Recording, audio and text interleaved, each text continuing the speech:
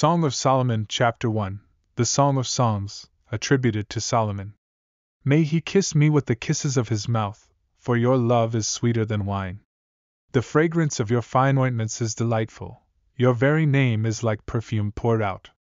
That's why the virgins adore you. Draw me close, and we will run after you. The king has brought me into his chambers, we will rejoice and delight in you. We will remember your love more than wine, the upright love you. I may be dark-skinned, but I am lovely, O daughters of Jerusalem, like the tents of Kedar, like the curtains of Solomon. Do not gaze upon me because I am dark, the sun has tanned me. My mother's sons were angry with me, they made me tend the vineyards, but I have neglected my own vineyard. Tell me, my love, where you pasture your flock and where you make them rest at noon. Why should I wander like one who veils herself beside the flocks of your companions?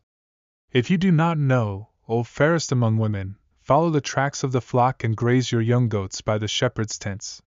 You are beautiful, my love, as a group of horses in Pharaoh's chariots.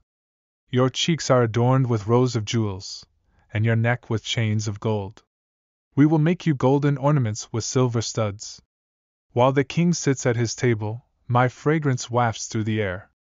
A bundle of myrrh is my beloved to me, he shall lie between my breasts all night.